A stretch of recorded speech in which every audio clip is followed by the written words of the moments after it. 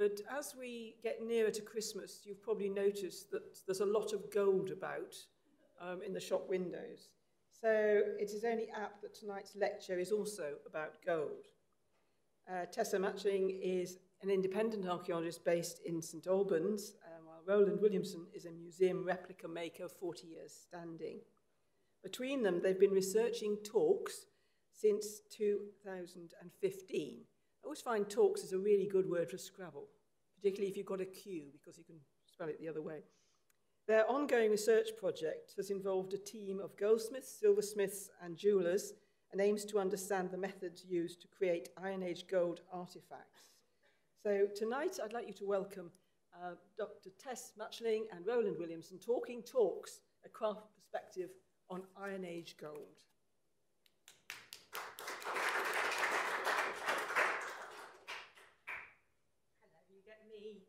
You get me for the first bit. And just say, not only gold, but we also have chocolate, because that's made of chocolate. So yes, tonight. I don't know how much any of you know about gold in Iron Age Britain, but basically after the Late Bronze Age, there's a hiatus in gold production.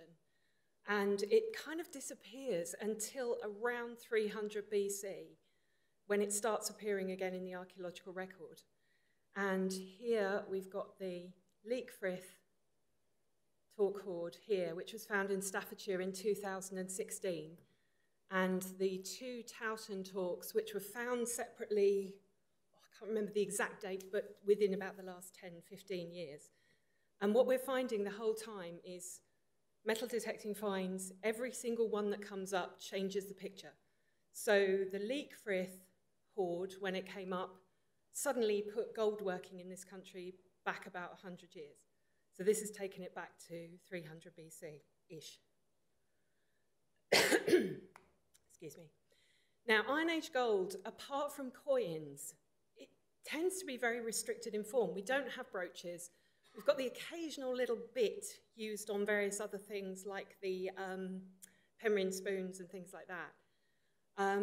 But mostly what we've got are torcs, like this, the Snettisham grotesque torc, or the little Towton bracelets, which again are torcs, but they're smaller ones.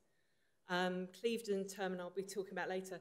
One or two rings, very, very simple ones.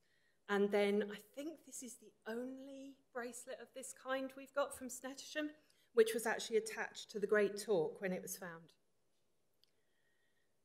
But the overwhelming majority, unless we're talking coins, are torcs of what we will find. So we've got kind of complete ones, and we've got also lots of different broken up ones, and more broken ones are appearing through detected finds through PAS. So what is a torc?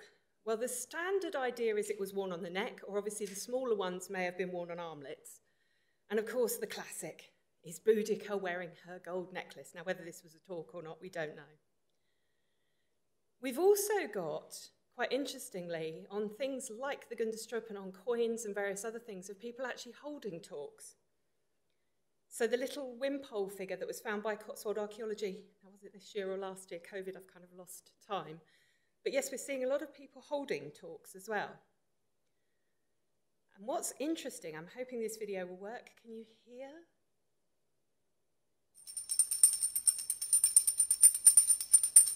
Isn't that wonderful? Now these are Spanish torcs.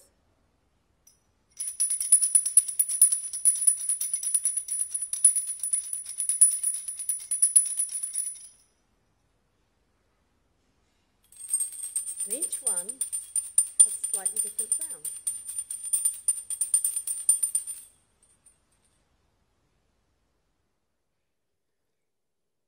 And when we X-ray them, you can actually see inside there's a little pellet. It's not an accident. They've actually put a little pellet of metal inside. So is that potentially what we're looking at with these things being held? Don't know. We haven't so far got any evidence of any hollow torcs in this country that have something in, although I'm starting to wonder again, when the Snettisham Great Torc was found, it apparently had a coin inside the terminal or inside the wires, inside the coils, which was dismissed as it had been put in there, it got in there through deposition. But I'm now starting to wonder about that, whether that was the case. Now, torcs come in many different shapes and sizes, as you can see here. I mean, the classic is this kind of top right, the Newark. That's what everyone thinks of as a torque. But we have various different terminals, buffer terminals here, which, you know, train buffer. We've got rings, we've got these kind of trumpets, we've got all kinds of things. You've also got the tubular torques here, cage torques, lots and lots of different forms. Most of these here are from Cheltenham. This is from the Leekfrith Hoard and the Newark torque here. But I think all the rest of them are from Cheltenham. Yes, they are. So for us, it all started with Newark. Now, up until 2015, I'd never thought about torques in my life. My PhD is on 17th century Caribbean fortifications. And I was chatting to Roland one day, who's a replica maker. And the Newark torque, which had been found by a detectorist in 2005, in 2015, thanks to a lottery grant, was going to go home from the British Museum to Newark, to a newly designed museum. And Roland had spotted this, and he was really interested, because he'd actually made a copy of something called the Southwest Norfolk torque for Norwich Museum a few years previous, and had happened to be in the British Museum when the Newark torque was there and the Sedgeford torque. And he wasn't entirely convinced by how everyone said these things were made, because as a replica maker, he had concerns that it wouldn't have actually quite worked. So in 2015, this is poor old Glyn Hughes on the left, who's the curator at Newark Museum, and he's lovely. We went and saw Glyn, and we said, we think they're made a different way. And at that point, we didn't have chocolate props or bits of gold or anything else, so a banana and a satsuma it was. So yes, Glyn, first meeting, I think he thought, what on earth am I getting myself into with these two? Now, the established view about torques, as you can see here, and this is still maintaining, it has to be said, is that these torques are all cast, including this is the great torque here, and that they're actually cast on to the wires. So this is where I get my props. So the kind of prevailing opinion was that you'd cast your torque terminals separate. Well, you'd have your wires here, and then you'd make your clay-covered wax model. You would burn the wax out so you had a hollow shape, put it onto the wires, and then fill it with gold. The problem with that is if anything goes wrong with this, you're destroying, and on the great torque, as we can see here at the bottom, you've actually got 64 handmade wires there. If this gold leaks onto here, you've ruined it. So our initial supposition was that actually these were made separately and then attached onto them. Is that working like that? So yes, you've got 64 wires here. So that would have been cast separately. Well, we think they were cast separately to start off with. The prevailing view was that they were cast directly onto these wires, but this seemed incredibly risky. So what we wanted to do was to actually start testing the evidence, because when we did a literature search, although everyone said that they were made by casting onto the wires, we couldn't actually find any evidence to show that they were made casting onto the wires. So Roland got on the internet and literally Googled torques and came up with the Netherra terminal, which is the one I've got here that you can see on the screen, or in chocolate in real life. Didn't expect to ever say that. But the beauty about this one, obviously, it's not attached. So we could have a look inside, whereas with Newark, the Great Torque, the Grotesque Torque, all the terminals are attached, so it's very difficult to see what's going on. Now, this was actually found in 1806 as part of a hoard with 40 coins, the globule à la croix, very basic kind of smarty-shaped coins, elongated smarty. And 3 other torques, 2 that were armlets and a third one. And as so often happened in the early 19th century, they gave the rest of it to a goldsmith in Edinburgh and it was never seen again. So all we have now is one torque terminal and 2 coins, which you can see on display in the National Museum of Scotland. Now the beauty of this one, as I say, we could have a look inside. So there's Roland there with Fraser Hunter up at the NMS. And what we could see when we looked is that you've got all of the relief, all of this relief on the front. We can actually see on the interior in obverse, as it would say. Now, if this was cast, you wouldn't be expecting to see this. You would be expecting to see a very flat surface on the inside. We've also got these kind of seams, which suggest metal's been joined. There's one here. We've also got these little hammer marks all over the inside. And it's also very thin. It's only about 0.7 millimeters thick, which any of you who know about casting, just impossible. So this was not cast. And then when we had a closer look on the outside as well, you could see various elements that were tracking the seams on the inside. And what we managed to work out is we've actually got a 3-part torque terminal going on. So you've got this torus shell, the donut, and inserted into the center of that is this apple core shape here to close off the kind of donut, as it were. And then once all that was closed off, the collar was added. And it was also categorically very, very clear that this was made of sheet gold. This was not cast, which explained quite a lot because actually once it's sheet gold, it becomes much easier to make. And particularly using this tripartite way of putting it together, it's not as difficult as people think. I mean, if you're a skilled goldsmith, obviously, no way I could do it. I can do it in chocolate, no way in gold. And then we started thinking, okay, fine, so nethererd is gold sheet. What about the others? Now, the nethererd terminal is actually almost identical size within about 1 millimetre or so of the Snettisham Great Torque. And again, with the grotesque torque here, we've got the same kind of principle, something hollow. Was it sheet? Was it cast? When we were walking through room 50 at the British Museum, on the side of the Snettisham case, this is an X-ray of the grotesque torque. And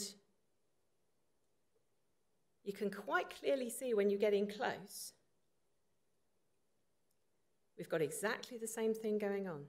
Torus around the outside here, with the core in the middle, and you can see these slightly whiter areas here.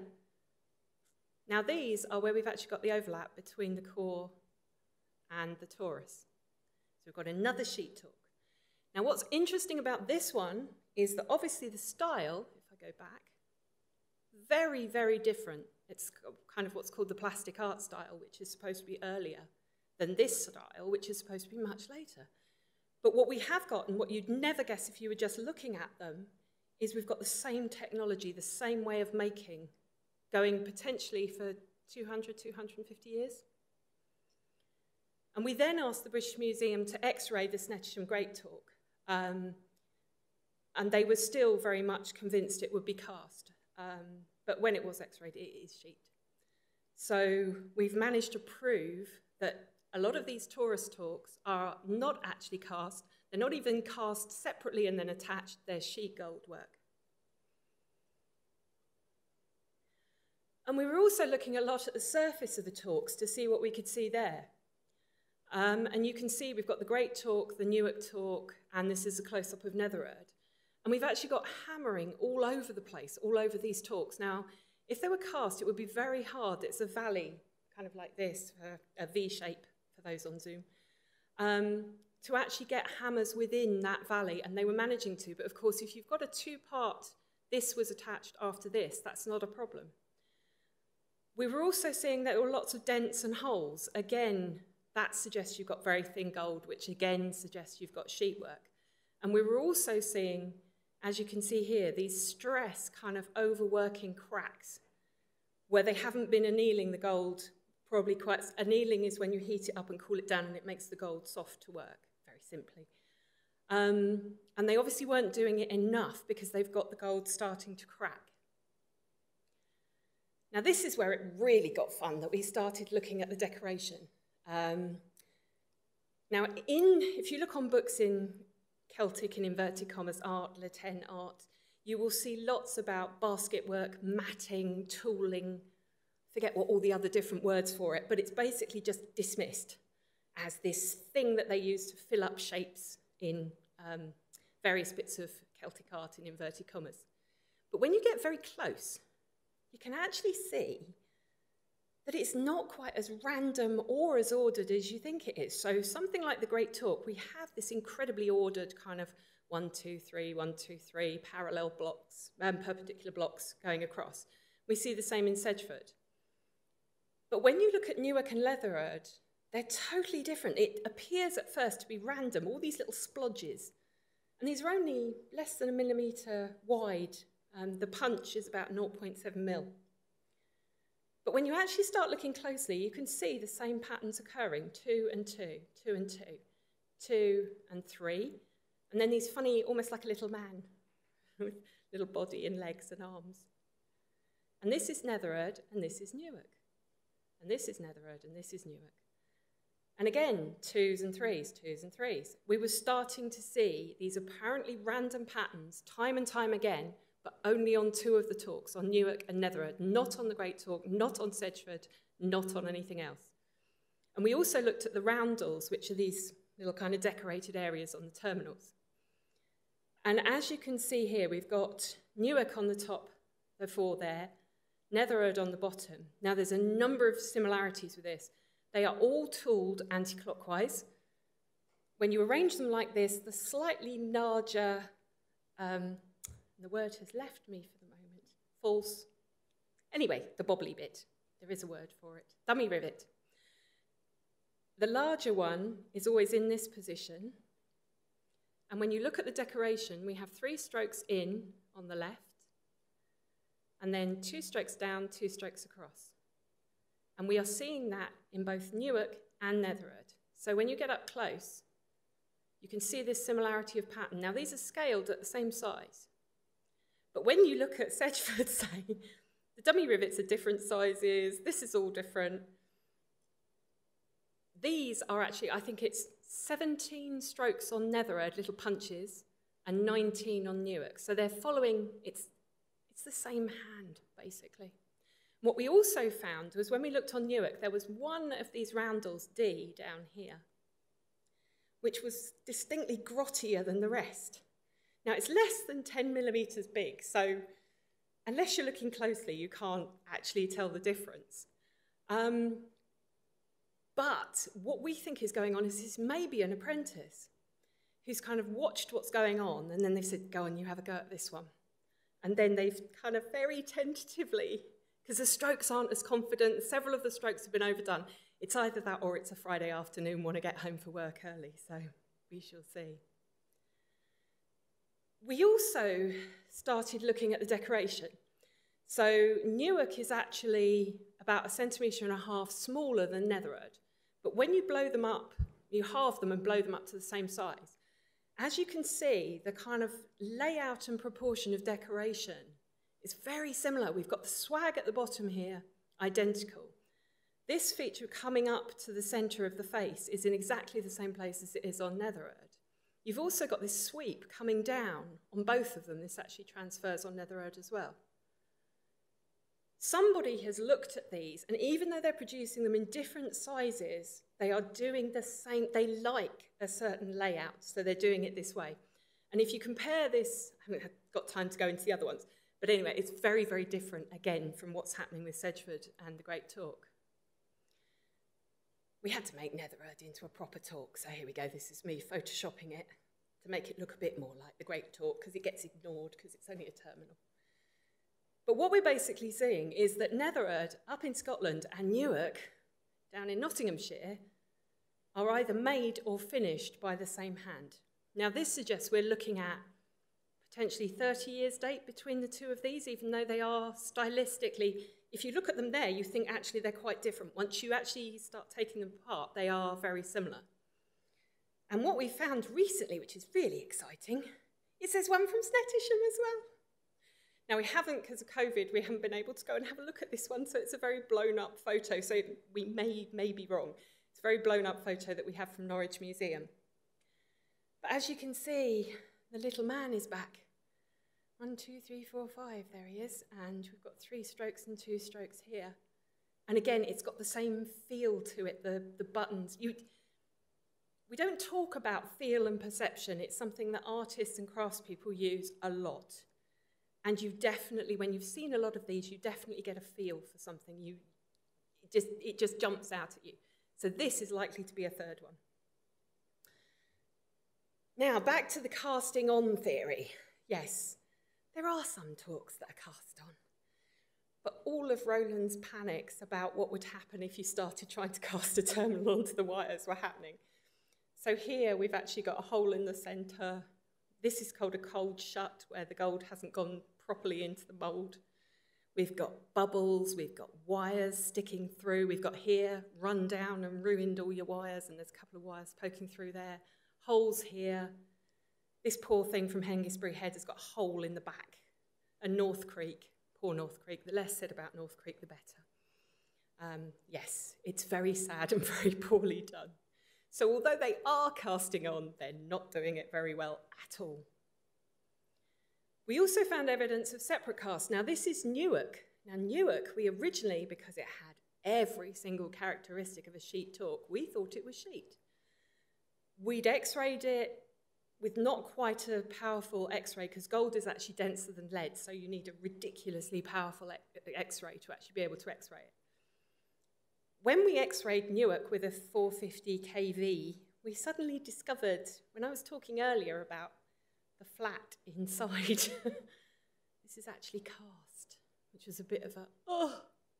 But what is really interesting is it's not entirely cast, because in the centre they've left a polo-shaped hole, as it were, that they filled with a hammered polo-shaped piece of gold.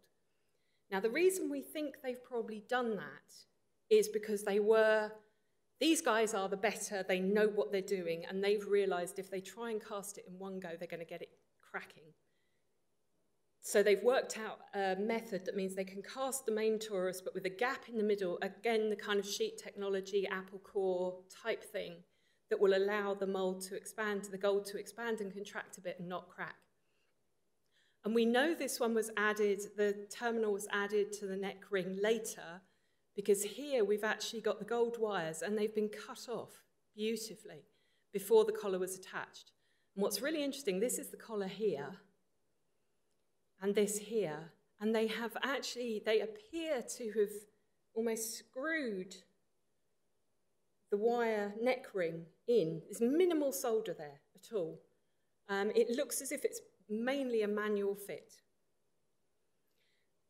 Sedgeford, when we were talking about what happens if you try and cast them and they crack, that's what's happened to Sedgeford. Both terminals, you can see on the back here, there's a big casting crack. And they've had to put these rivets in to stabilise the crack, but they're almost invisible on the front. You can barely see them. They did a very, very good job of covering them up. But this, again, is separately cast and then added on. There's actually a slight gap here where the terminal has gone onto the wires. So what does all this mean? This is what Roland and I spent a lot of time looking at. Now, the way we're starting to think, if you start looking at British gold sources here, that starts tracking with where we've got these beautiful sheet torcs. Now this line, I should have actually put this in as a very dotted line because it probably Essendon's on the other side of it, but something going on like this. And to this side of it, we've got a tradition of sheet torcs, and to the southeast of it, we've potentially got a tradition of cast. And what we think is happening is that these sheet torcs, the great torc, the grotesque, are being copied in cast within possibly somewhere in the southeast. But of course, they are incredibly difficult to copy because they should be made of sheet. So they are having all of these problems, cracks, overruns, etc., etc. I mean, the other possibility about this is, are we looking at generally not coins or coins? So those to the northwest of the line are, I don't know what the right word, finding their status, meaning, or whatever in torcs, beautiful handmade gold torcs, whereas to the southeast of the line, they've kind of thrown their lot in and they've gone with coins. Not sure yet, that's the next thing to look at. So yes, as I say, this general picture is that we've got things northwest, very, very good quality, possibly linking up with bronze, because the bronze sheet northover noted that a lot of the bronze sheet work is the same thickness, 0.7 millimeters, as a lot of the gold sheet work. So are they learning their tradition from bronze, or are they working bronze and gold sheet? And then in the south, where they're really, obviously they haven't got gold, they haven't got a tradition of working gold. What they do have is a tradition of casting, so they're trying to do it and it's not working.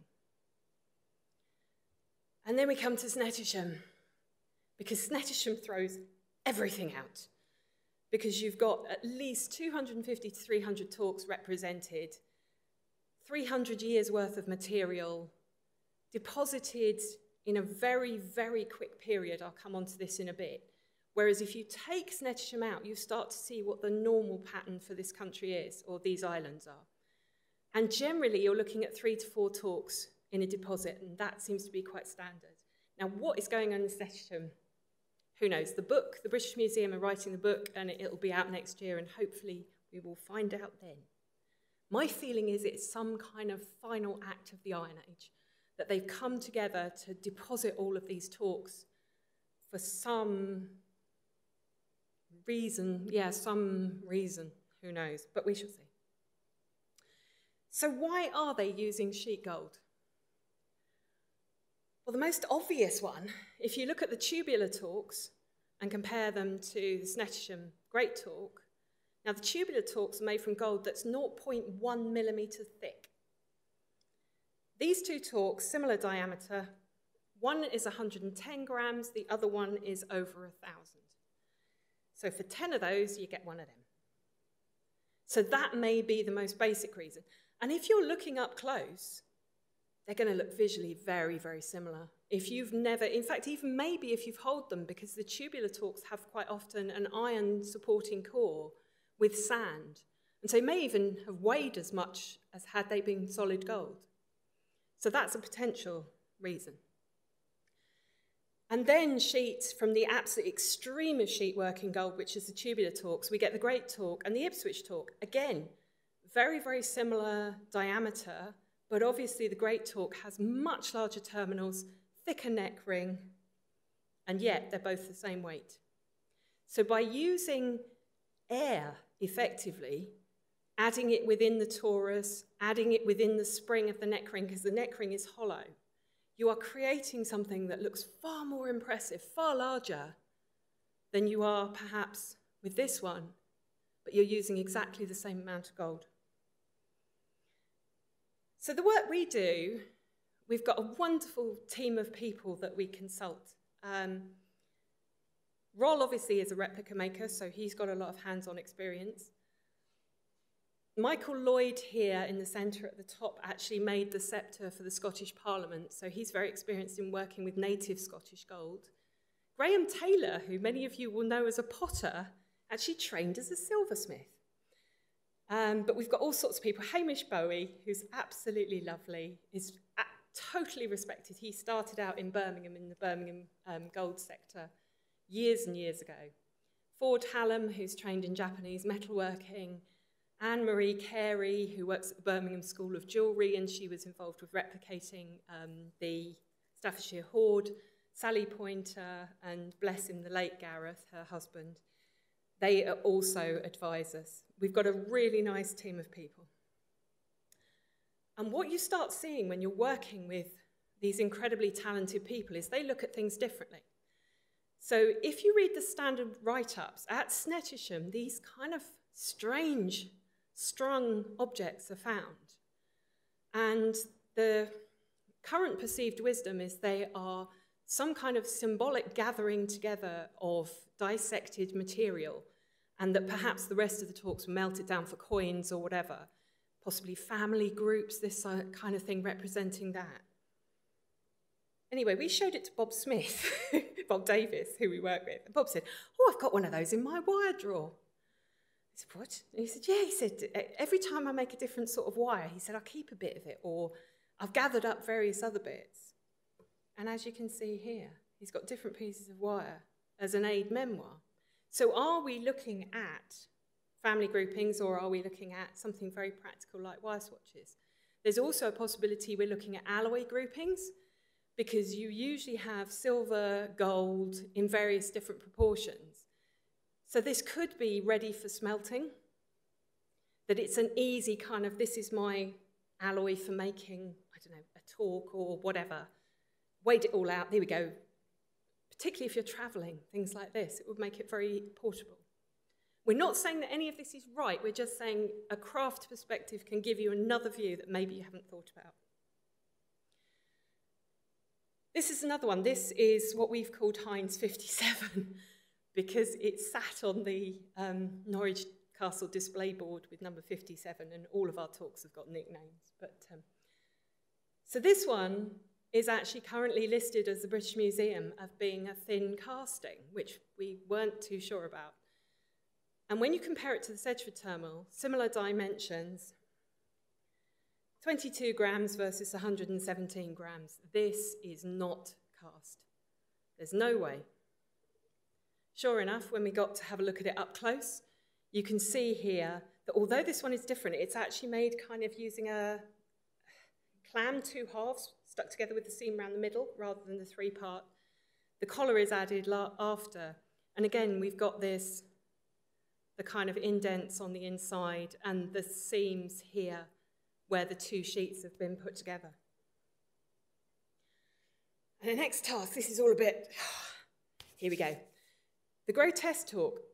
Everyone has assumed that these repairs are intentionally made badly to kind of show the age of the torque, that you are building up repair after repair, that's showing its longevity and blah, blah, blah.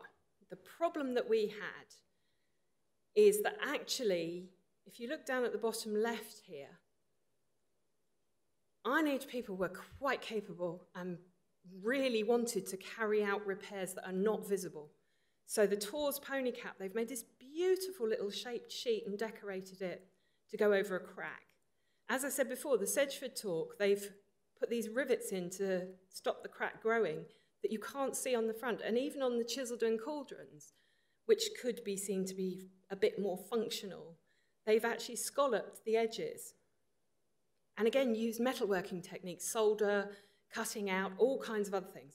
None of that is visible on the grotesque torque. And as you can see here, as we'll show you a bit later, I've actually brought some gold along to show people. Had this been annealed so the gold was soft, that would wrap beautifully around. They haven't annealed it. In fact, there is no evidence of any kind of metalworking going on at all with these repairs. You or I could have literally done it. So where did these materials come from? Well, if you look at other hoards at Snettisham, we can find parallels for, these are completely separate, these ones here. They're not these taken off. We've got half a torque here, which we've got half a torque threaded through here. We've got square cross-section twisted wire, which we can see all around here holding on.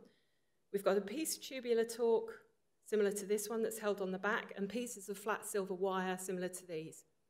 The other problem that we've got is that you actually look at the cataloguing number for the grotesque torque.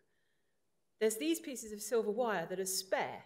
Now, having looked at the actual excavation shots, these 5 I can actually add back in. They've just fallen off as it was excavated. But this one wasn't. So it looks as if this piece of wire was put into the ground with this torque. Now, this suggests that actually the repairs were done very soon, or even at the time of this torque's deposition, to perhaps turn it into a complete torque for burial. And when you start looking at the Snettisham hoards, these are all of them, all 14 of them, A to P, we find the red circles are repair materials, sources of repair materials. And they're being used, including even on their great torque here, where a piece of this has got some gold splatter on it. If you want to know more about this, have a look at our website. There's a paper on there that explains it all. But the bottom line is, it looks as if each of these 6 hoards all went into the ground at around the same time, because we can start linking material that's been used to repair in others with various other hoards. This is the really exciting one. This is where we start causing all manner of trouble. This little terminal, the Clevedon terminal, you can see its face here from the side, has, as MacDonald says, faith in the chronological significance of the stylistic sequence has long been undermined by pieces like the Clevedon torque. And because it's decorated with palmettes, which are thought to be 4th century on the side, first stage 1 and 2 palmettes, which are thought to be 4th century on the side, but with a stage 5 Trescella on the face, there's been an argument that the art styles have continued through to the late Iron Age. But what if the terminal isn't actually all one thing? So if we look at our torus terminal again, if you cut it down, and then you turn it over and put a lid on it, you have the Clevedon terminal. And when you actually compare it to Nethererd, so this bit here, the collar, as you can see, it steps up at the front, does both on Nethererd and the Great Torque, and the dimensions are very, very similar for the whole thing. And when we look inside, where we would expect to have a collar seam here from where it's been cut down, we have a collar seam. And we also have this very frilled edge, which would suggest they've got too much material going on. And of course, had that come from here, they've had to kind of clamp it in to work. So we would actually suggest that these palmettes may actually be 4th century, and the original torque may actually be 4th century, and has then been adapted later on. But as I say, without looking at the technology, everyone was just looking at the art and explaining the torque from the art. We've also found a new gold working technique, which is rather exciting. So when you look inside torques, the ones that we can, this is the Clevedon torque, Nethererd, and this is the Nearstone Market torque, which actually was found by a detectorist in 1996. But because it was just prior to the Treasure Act, the British Museum looked at it and then gave it back to the finder. Julia Farley at the British Museum found a record for it and said there was this torque, so we went off on a hunt. And thanks to everyone in Norfolk and Suffolk, we found the finder who miraculously hadn't actually got rid of it. So we've now written that up. But anyway, going back to the beginning, as you can see on the inside here, this is very mottled. It's not very clean. And if you look at repoussé, so one of the Bronze Age gorgets from Ireland or the Battersea Shield, if you look, so we've got front here and back. If you look at the back, it's very, very clean, very precise, because all the working is going on from the back of the object. And on the front, you're seeing the raised design coming through. When we showed this to Ford Hallam, who's a traditional Japanese metalworker, he said, oh yeah, it's been worked from the front. What? So he then sent us these. And basically, apart from dishing out your piece of gold here, you fill it with pitch or tar, you turn it over, and then everything you do is from the front side. So all of this gold working you can see here, no repoussé whatsoever, it's all moving gold around from the outside surface. The other really interesting thing is if you look at the tools he uses, wood, antler, tiny hammer, none of this we'd find apart from maybe that little head. And when you look on the inside of a piece of gold that's been worked using the uchidashi technique, it has this very typical orange peel texture, as they call it, and that's exactly what we're seeing on the inside of Clevedon, on the inside of Nethererd, and on the inside of the Stowmarket torque. Now, we don't know whether we're seeing that on the inside of the Great Torque or the grotesque torque, because obviously we can't see in. Another thing that everyone said was, oh, you can't make, the netherite terminal has these beautiful concentric circles.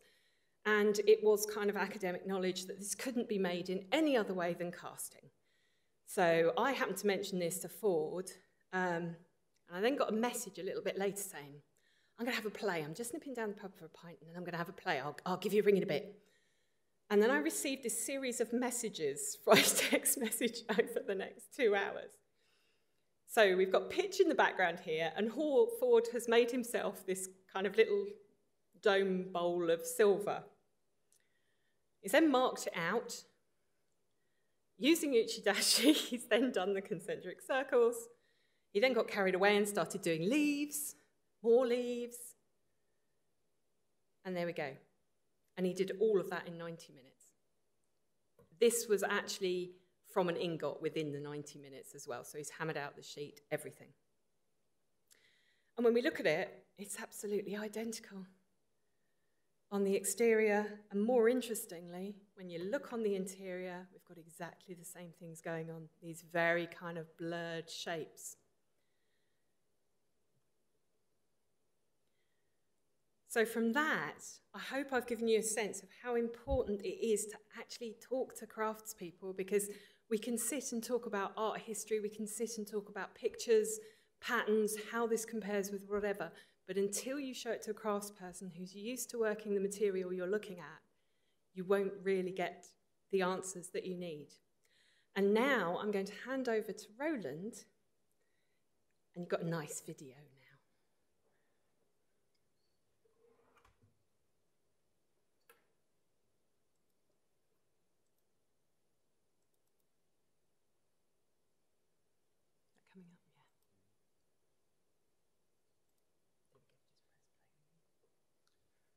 Right, so we've got some video footage here of me doing some simple work on 24 karat gold, which I think at the time was about £400 worth of gold for a few grams. And I've done many things working on many materials, organics as well. And I've got a little bit here. Again, we're going to show you, so hand these around so you can have a look at some of these and see what kind of marks have resulted with these things. But this is all demonstrates the control in making these torcs. These things were super valuable in their day, and they're super valuable now. And the thing with casting at the end of the day is it's very messy. You end up filing things away. And you can imagine in an Iron Age workshop that trying to pick up bits of filings off a bare floor is always going to be quite difficult. Hence why you go to sheet, because it's very controlled. And this is just some basic working of that right from the beginning. And I'll just go through it. And it's the sounds as much as anything of the workshop. Oh, yeah, so quite simple tools, nothing terribly elaborate. All done on the kitchen sink, you might note. Now that's my particular setup, is my anvil and a stake on top of there. And then we have the little pellet that we've hammered a few times and then melted down again, as you can see, into a rather crude little fashioned shape. And one thing another going on. So here we are. This is part of the annealing process. Melt softening. Now, although it's gas, with it being so small, I shouldn't think that even with a child and a set of bellows and some charcoal, it's not going to take very long to get that up to an appropriate temperature to anneal the gold and to soften it up again. Well, again, we'll demonstrate this a little bit later with you, where you can actually handle it. Hear the tap running in the background?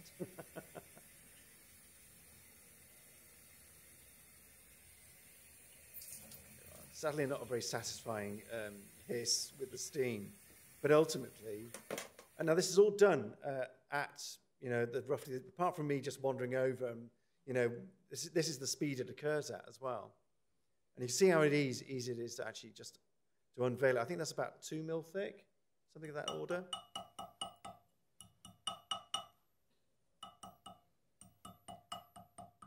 There are other little things which you will never capture on film, but you do notice when you're physically doing it.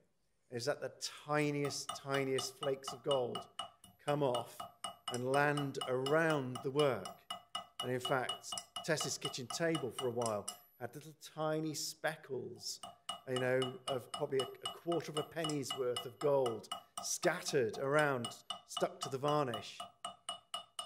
So all the time, it's actually losing worth in a way. But it's really satisfying. You know, working bronze wire is kind of nice. Silver is nicer, but gold just works in such a almost soothing way. There we are. And that was out of the one piece of gold, wasn't it, that we stretched out that.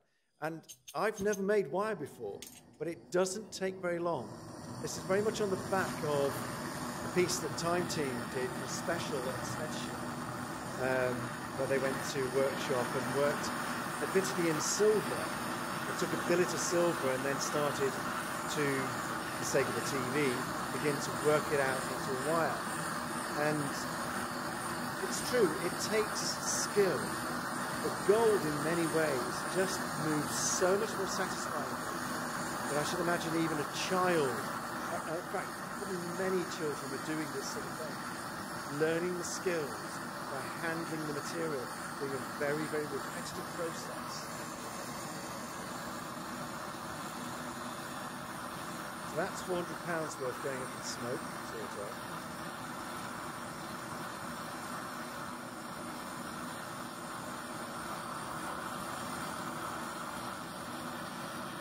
Captivating, I have to say. The camera doesn't really quite.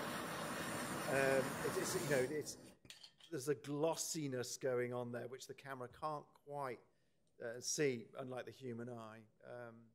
It's beautiful. Sometimes they actually drip gold to help flake it into cold water at this stage to get rid of any bits of other minerals in it during the processing.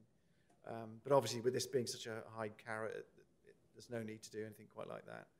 And it scares the bejesus out if you've never done it before, just pouring white hot gold into cold water. You can just begin to see that sort of that sheen that is coming onto it. The thing I don't want to do, obviously, is put it in too hot.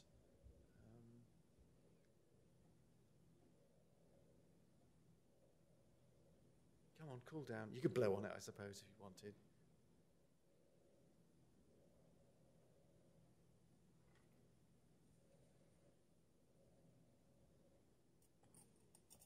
There we go. I'm feeling brave enough now to put it into the water.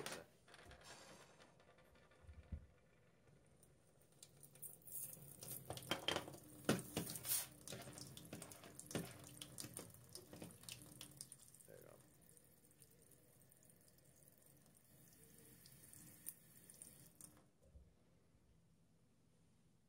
As you can see, it's pretty uninvolved, isn't it?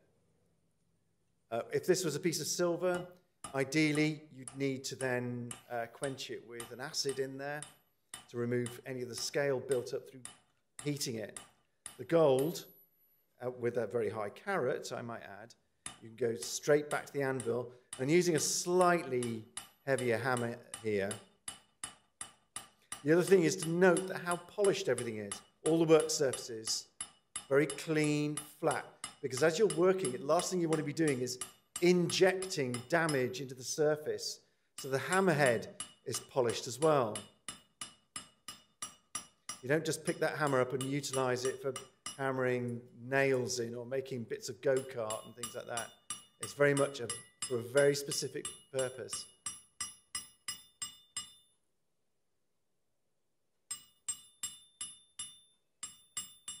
So I'm trying to work it down here, down to about, I think, did we go down to a millimetre or half a millimetre? It has to be annealed now and again. Otherwise, you're going to induce that cracking that you could see in the terminals of some of the other torcs, which, to be honest, you only ever see them when they're under great magnification, but it is beginning to break down. They're pushing the metal just a little too far. You can see how stiff that has become as a result. Amazingly tough at this point.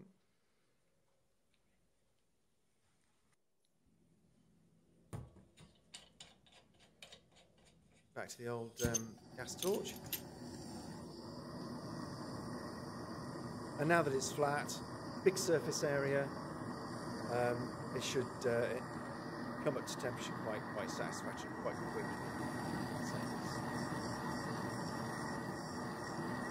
And it is kind of absurd that we do it on the kitchen sink. It would kind of suggest how small a workshop could be. You know, you could have these things within a yard or two of you. So the likelihood of actually excavating a site where you could, you know, confidently say, this is a workshop, you know, that could be a small portion of any one Iron Age house. A very small portion indeed. And you often see this whole thing of pirates supposedly biting and bending coins. I can tell you, you're just going to smash your teeth trying to do that. So I recommend you don't, is the first thing. And in fact, there are some pieces of torque, scrap, that look for all the world like they've been bitten. They've got dentition in them. We made Tess do it with some annealed. Only, I think it was at 0.5 millimetre. Yeah. And that was tough going, but it really does happen. Somebody in desperation was biting it shut at the time. Or to, you know, partly destroy it and distort it.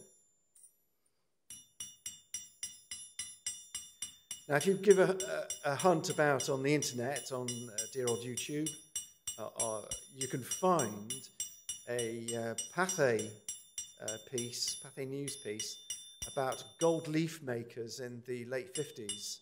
And there's an industry in, I think it was Hounslow, if I'm not mistaken, where they had teams of people making just gold leaf. And it starts out from billets like this. And it is just amazing how far you can drive gold and keep moving it, and it's still structurally sound to keep it fashioning things right. The classic that we've got is the mould cape. It's made from a piece of gold the size of a golf ball. That just gives you an idea of how far that could be pushed and pushed and pushed. I think it's nominally, what, 0.5 millimetre thick all the way through, something of that order. A bit more satisfying. Quickly back to the anvil. Oh yeah, I would go, yes. Just keeping an eye on where we were going. So just under a mil.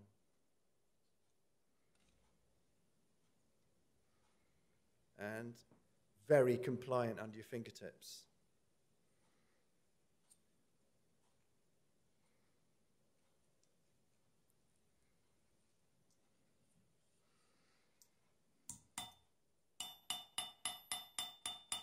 I have to say, if you've ever got a spare moment, one of the nicest things you can do is go to a jewellery course and make yourself a ring out of silver.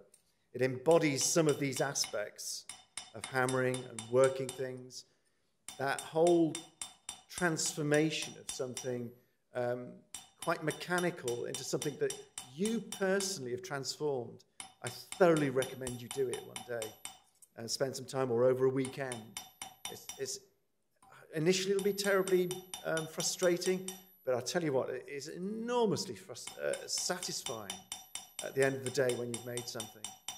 I mean, you probably, if you really want to astonish the jewellery, the chap who's going to be guiding you, you could always turn up with your own few grams of gold, I suppose.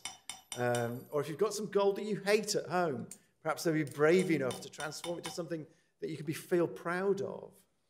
Down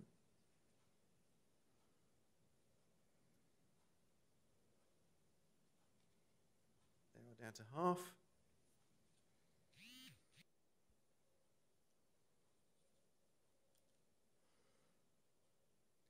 As you see, again, look at that, the stiffness that's still embodied within that.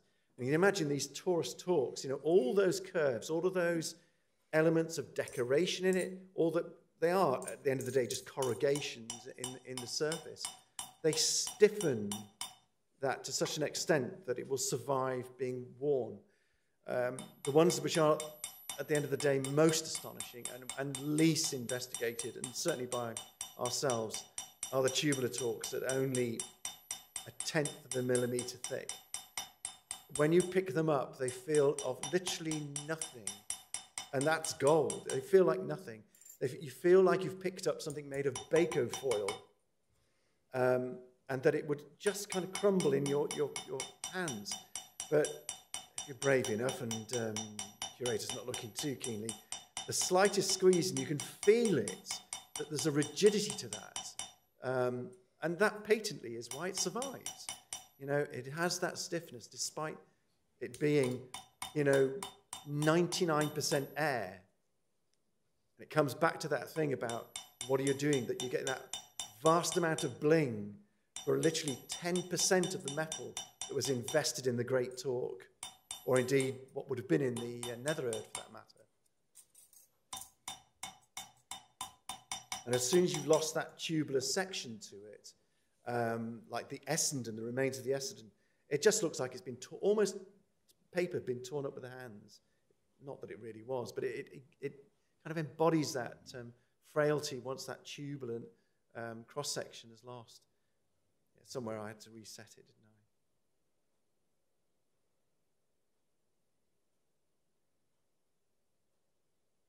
In fact, I think, yeah. And it just keeps working and working and working.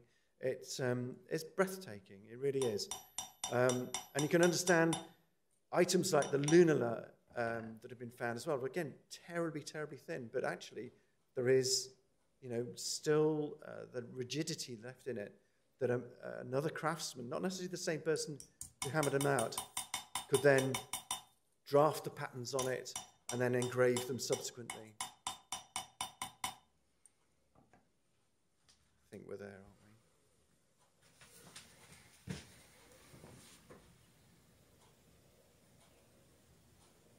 And despite all of that hammering, it still has a fair amount of sheen left on it. It doesn't require, like a casting would, somebody coming along and removing the patterning and the stippling that you get with a casting. You're building sheen all the time. The other aspect is, oddly enough, is that if it has any contamination with copper and things like that, you're raising the copper to the surface. And every time you do anneal it and wash it out, you're removing some of that copper salt, and it brightens the exterior. Now, I don't know that they were passing off necessarily, but I think probably they all understood that as you worked it and did that sort of thing, gold always brightened. And the only way you can do that is through hammer work of sheet. Anyway, thank you ever so much for paying attention to that one. I was just a bit mesmeric watching somebody hammering gently away. But as I say, I would recommend go and make yourself something out of some silver. And if you can afford it, go and make it out of gold. It is just a delicious thing to work. And it does give you a beautiful insight into what people's hands have always done over the millennia. Thank you ever so much.